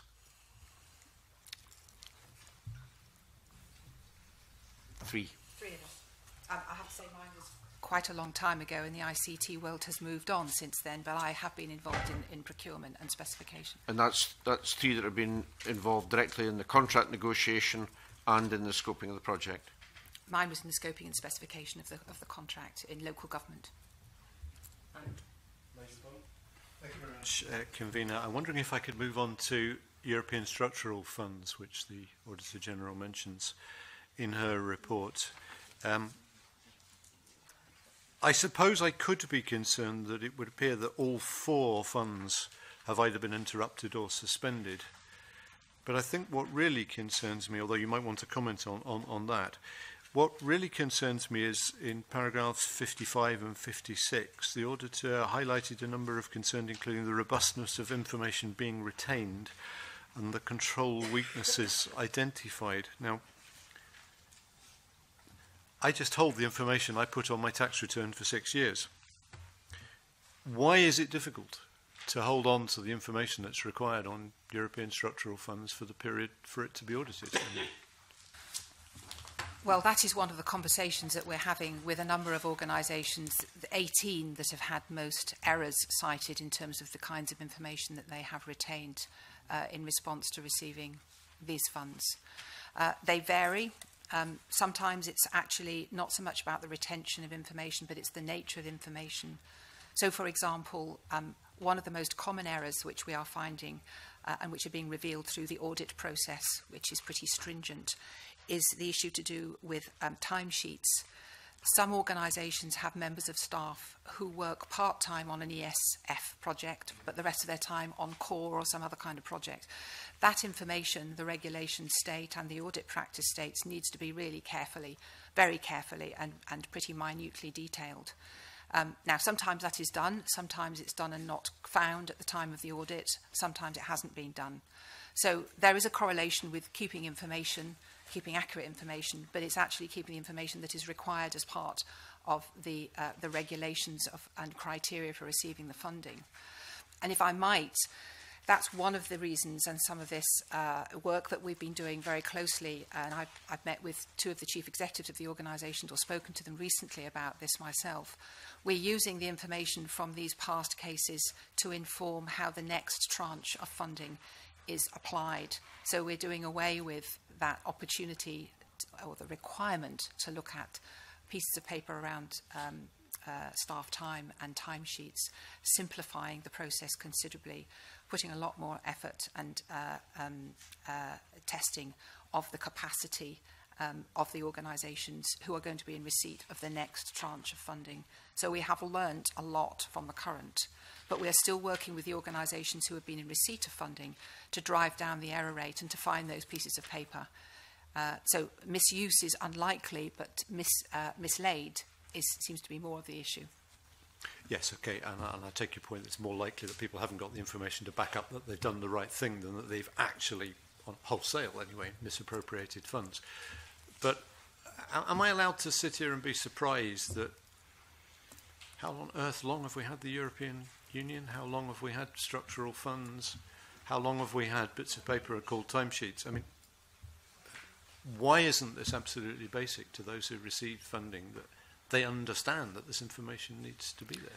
Well, we've certainly made it crystal clear. In fact, over the past few months, earlier on in the year, the former Permanent Secretary and the Deputy First Minister wrote to all of those 18 organisations which had the highest level of errors of the kind that you are specifying, to say to them, why is this happening and what are you doing to address it? And to be fair, some of them have made real progress with some of their efforts to find those pieces of paper and identify where that information was recorded. I'm thinking particularly of Scottish Enterprise, who set up a task force very rapidly and who have driven down the number of errors that have been cited because they've managed to identify the kind of data and information that was being sought. But that is why simplifying the process and ensuring that there is a rigorous upfront testing of the capacity and an understanding within the organisations of what is actually required to comply with what are significant amounts of public funding and for which they will be held to account quite rightly. Do you really believe that message is getting through? I mean, so I can sit where you are and say what you've just said, and I also understand your frustration that some of the organisations around you don't do some of the things you just asked them to do. But isn't this absolutely basic? You won't get paid unless you comply with the rules on identifying where it's come from. I mean, every accountant in a sense has known that forever. If I can't produce my timesheet, I can't... Sorry, I filled in timesheets once. Why is this difficult? I have talked to, as I said, a couple of the people who have been responsible for organisations or who are part of the process of giving money to the organisations. One of them, I think, was as mystified as you are as to why the money that had been received by the organisation had not been seen as having strings attached to it in terms of the governance and assurance that was required with that. The others that I have heard about and one or two, as I said, I have spoken to, it is more the case of making sure that they keep tracks administratively on the information in a rigorous and effective manner. And I think that which is quite fundamental, but that is, and quite simple, that has been where they have found difficulties. And that has been, I would say, in the example of Scottish Enterprise, for example, relatively quick and easy to put some of that right. So there is information there. It wasn't produced at the time that the audit happened. Where is it now? It's here. But yes, it is. And it's our role, I think, and my role to ensure that we're making it very clear to those who are in receipt of this funding and continue to do so, the kinds of measures that are required to ensure that this funding is accountable and that there is a track on the public pound. Grant aid funding generally and criteria is very important in this respect. And where it comes to EU, it is very finite and very specific. So we will keep making that message. Yeah. I will keep saying that message, and so will others who are responsible for these projects. I guess it's only when you stop paying people that they realise that they have to do things right. I suspect that's not always an option that you have. Well, indeed, there is money being clawed back and withheld on some of the projects, and that has an immediate effect, of course, of bringing to people's attention the importance of this.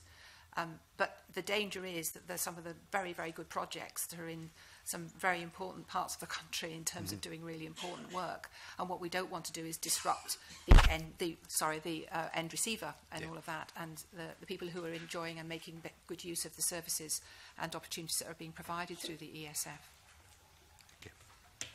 Richard Simpson. Yes. Are we moving? Can we move on to ONS? Yes, on ONS. On the ONS issue of ESA 10, I understand that that's now been that the system proposed by the Scottish Government to maintain the new contracts, the NDP contracts under the private sector, has been now approved by ONS, and that is satisfactory. We're going to be able to move ahead with projects. Some of these, yes. What? Sorry, why so some? So the Deputy First Minister announced, I think quite recently at the end of November, the projects, the hub projects, yes, which had been given an ONS status, and they are live now. That's my understanding. Right. The proposal by the government to have 60% private funding, 20% charitable funding, and 20% public funding is, I gather, the new mechanism by which these projects will be kept in the private sector. First of all, is that correct? So, if I could come in on this one, this is around the governance arrangements for the oversight and delivery of those projects. And so the balance is such that there is the interjection of the charity arrangement that actually enables this to still be seen as not government, and therefore the additionality that these projects bring can still continue. So, yes. So that, yeah, I understand. It's a mechanism. I mean, it was previously 60-40, and that was regarded as being satisfactory in terms of being not a public project. But I'm concerned about the charity, and I'd like to hear in terms of our discussion today, what is that charity? Where is the money coming from? Who is going to be running it? How is it going to be independent? Is it going to be entirely run by the private sector? And, just a little bit more information about that charity. Some of the detail around that actually will be best provided by the Scottish Futures Trust, but the charity itself will by its very nature, be separate from government. That is the whole reason why there is a charity there that will actually enable that. But it is being set up, obviously, with terms that are worked through with the charity regulator, and obviously in specifying the nature of that charity, then that will be the key point where that is securing what's need to be seen as delivering then the hub projects. But this is an area where I could probably save the committee quite a lot of time and actually just send an actual report through of the very nature of the charity. Convener, rather than spending more time on it just now, I'm just still concerned that we're still putting public money into this charity. This charity is now going to be wholly independent. Who's going to appoint them? There are lots of detail in there that I'd really like to see going forward, because we're still retaining a PFI, PPP, NDP. I mean, they're all the same but slightly different.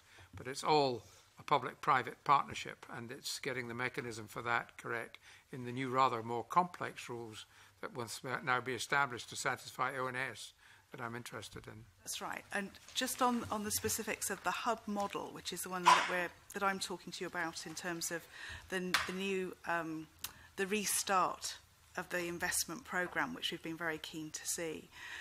The important thing is to understand that there are a number of different safeguards and arrangements that are around this. So I've been talking to you about the governance arrangements, which is that division of different players that are involved, including the charity now. But there is still always a contract. And so that contract also gives the safeguards. So there's almost a double way of doing this. It's through the people that are involved in oversight, but it's also through the contract arrangements. And so if it's helpful for you to see actually both parts to this, so you can get the assurance that you need, then I think that will give you a more complete picture on it. Very helpful, Convener. Thank you. Brief supplementary finally from Colin Beattie. Thank you, Convener. Just a couple of quick questions on the ONS. Firstly, given the new structure, are there any direct implications for the Scottish budget? And secondly, given the delays that have taken place while we've been waiting for the ONS to make its mind up, the existing capital projects, are there any cost implications for them? So, obviously the announcement was made on the 26th of November. So SFT is engaging on a project-by-project basis with each of those that have now got the re-energised opportunity to proceed. And that analysis will be prepared and will be for ministers to actually then work through what the implications of that are. But clearly everyone wants to just see these up and running as soon as possible. The other thing that's taken into account in the actual timing and delivery of these schemes, particularly when they are the schools, is how that actually fits with the educational year as well. So that information is being worked up, and if that will be helpful for the committee to see, then again we can send that through. But the new structure going forward, will it have an ongoing cost? Is there any cost implication there at all?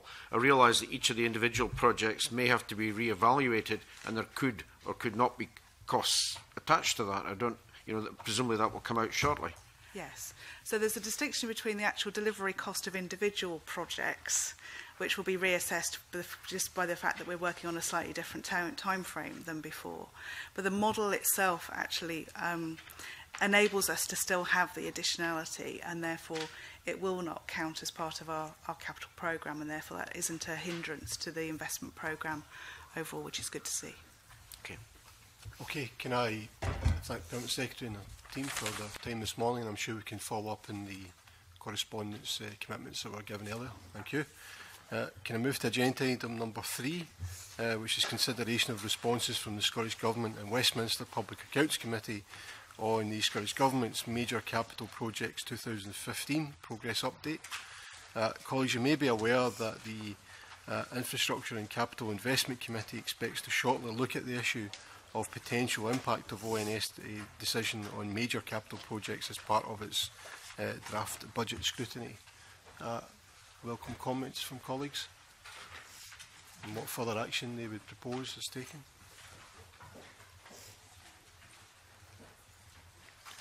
We have the option to note the report. Is that agreed? Mr. Beattie's comments are important for us to know as an audit committee what the additional costs have been of this delay by the ONS, because it has been the ONS that's held us up for a considerable period of time, and it has meant that the Scottish budget, which is after all still at this point a limited budget, it's been a cost imposed on us by Westminster, and I think we should be seeking some additional consequentials for the additional costs involved. Okay, so is it the decision of the committee that we should note the report? Yes. Is that agreed? Okay, thank you. Can we move to agenda item number 4, which is our section 23 report at Scotland's Colleges 2015, as well as the formal responses that we received from the Scottish Government, the Scottish Funding Council and Audit Scotland. We've also received correspondence from the University of Highlands and Islands and Glasgow Kelvin College, which has previously been circulated to members and has been published on our website. Can I ask colleagues for comments? Lady Scanlon. Yes, Dr Foxley is a bit of a constant critic at this committee, including his when we were looking at NHS Highland as well. I think that he has read something that I did say. I reflected the figures accurately from the Audit Scotland report, that 4% of students in the Highlands and Islands come from deprived areas. But unfortunately, Dr Foxley only tends to read what the justification for his comments in the letter, because I think even Colin Beattie, who is my colleague on the Education Committee, will agree that I'm constantly raising the fact that the Scottish Index for Multiple Deprivation, it may work very efficiently in urban areas where you have areas of deprivation, but in highlands and islands, you can have the poorest child in the village sitting alongside children of millionaires, etc. And that's the way of life in the highlands and islands. So I was pointing out that people attending further education in the highlands and islands, the figure is much greater than 4%. But because there isn't a designated area because of the sparsity of population.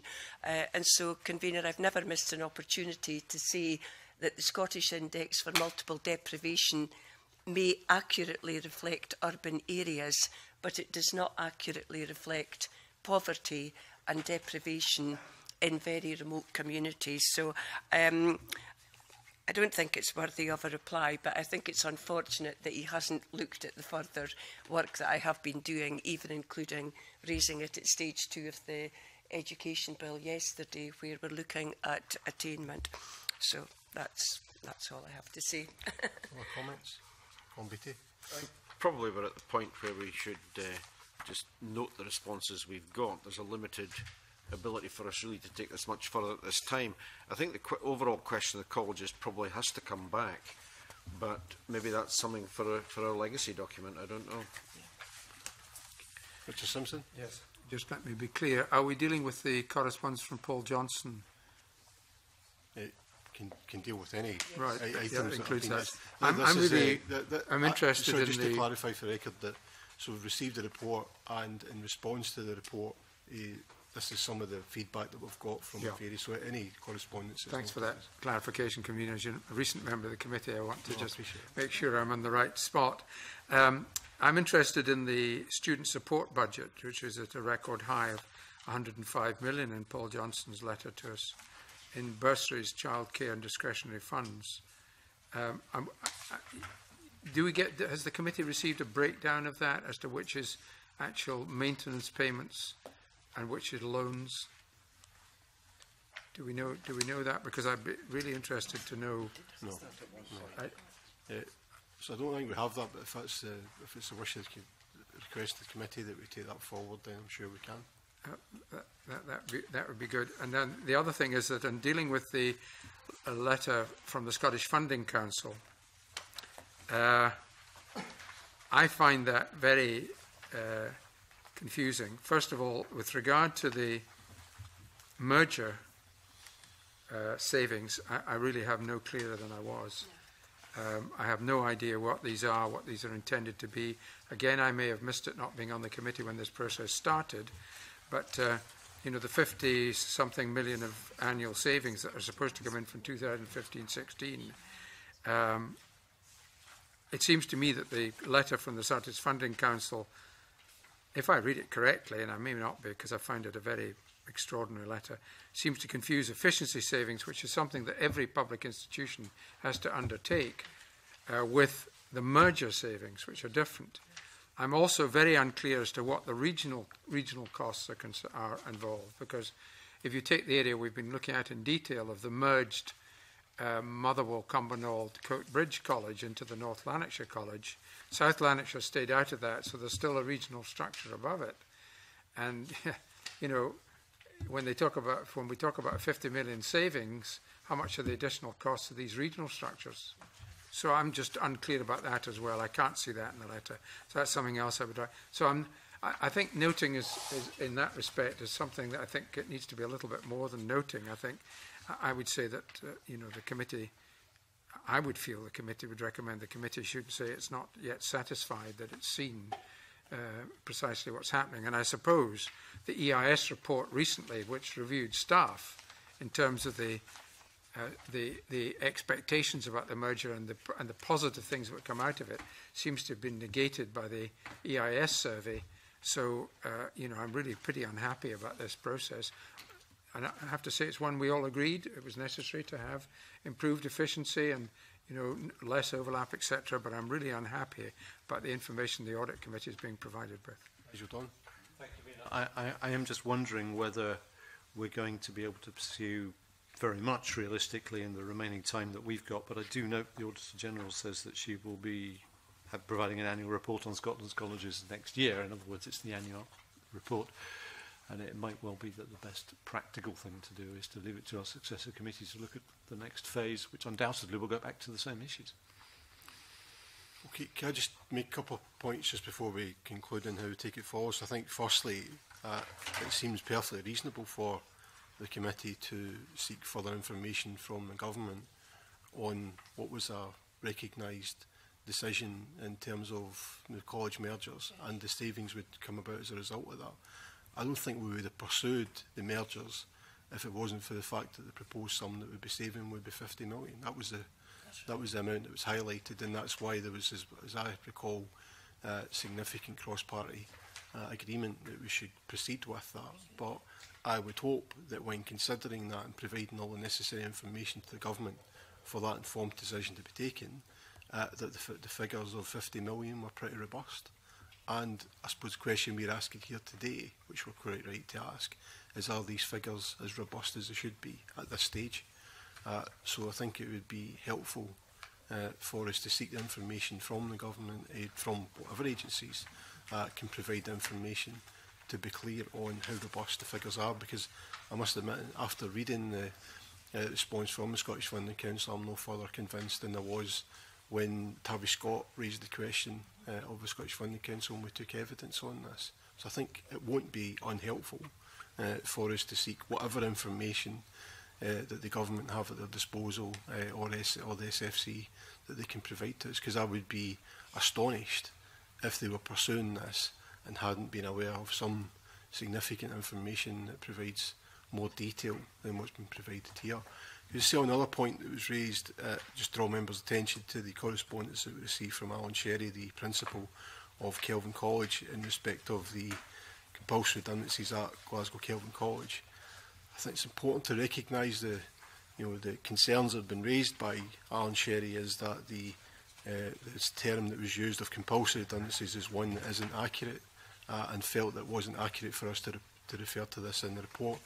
I must admit, I've reflected on this and I'm content that the actual wording of the report is actually correct and reflects in the fact that redundancies did take place at the college, albeit in the footnote of the document were provided background to that, in that a private contractor who was the who was responsible for the catering contract was in place, and it was the contractor who carried out the compulsory redundancies. But has to be recognised, the background to that is, as I understand it, that the employees were to paid as part of the previous contract that had taken place at Stowe College. So I think I'm satisfied that compulsory redundancies have taken place, and also satisfied that there was an exchange with the Education Cabinet Secretary, Angela Constance, with a number of members around the table, and that exchange confirmed that she also opposed the compulsory redundancies that have been proposed at the college, and asked for the government's policy to be implemented, but recognised that it was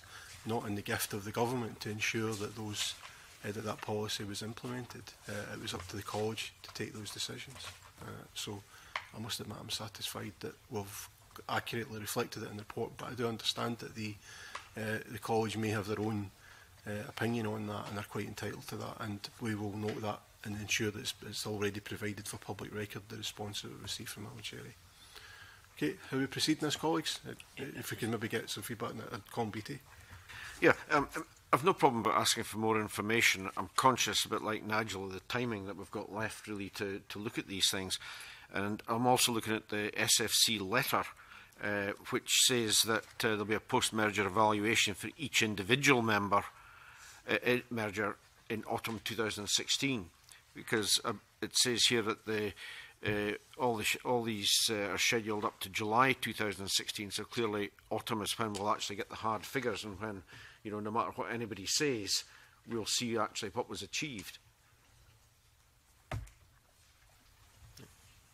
Yeah, just 2 points. I don't think that should stop us asking about the 50 million annual savings which were promised, because that was the reason that all of us supported it and voted for it.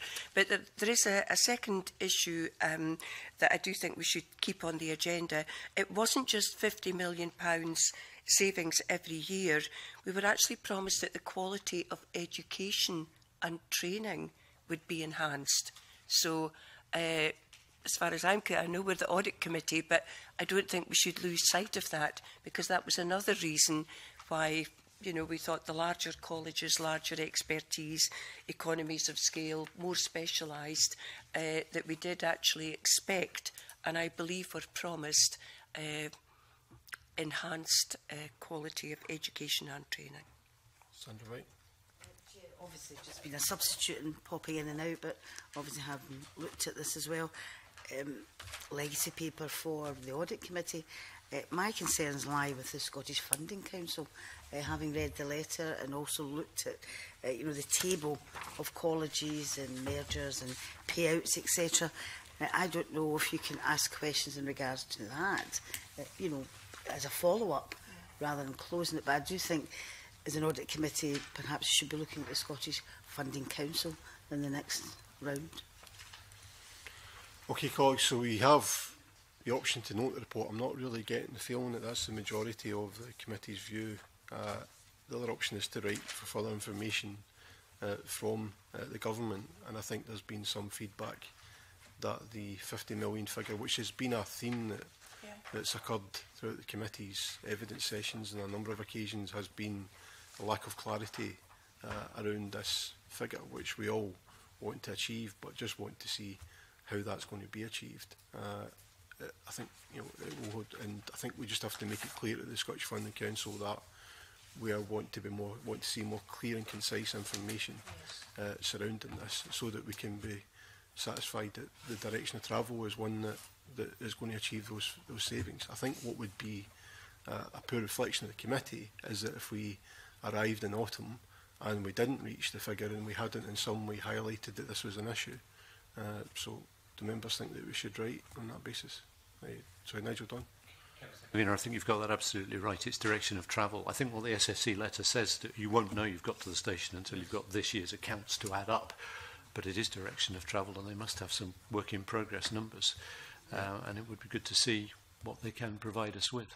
Well, as we know, the accounts, and we've seen from evidence we've taken some other colleges, including Coatbridge, sometimes they are not quite coming forward as quickly as it should be, and there's some information that's maybe not been as robust as it should be. So we have to be clear that even an interim position, which would be surprised if the Scottish Funding Council wasn't at least carrying out some kind of assessment of how what the current position is in respect to the savings.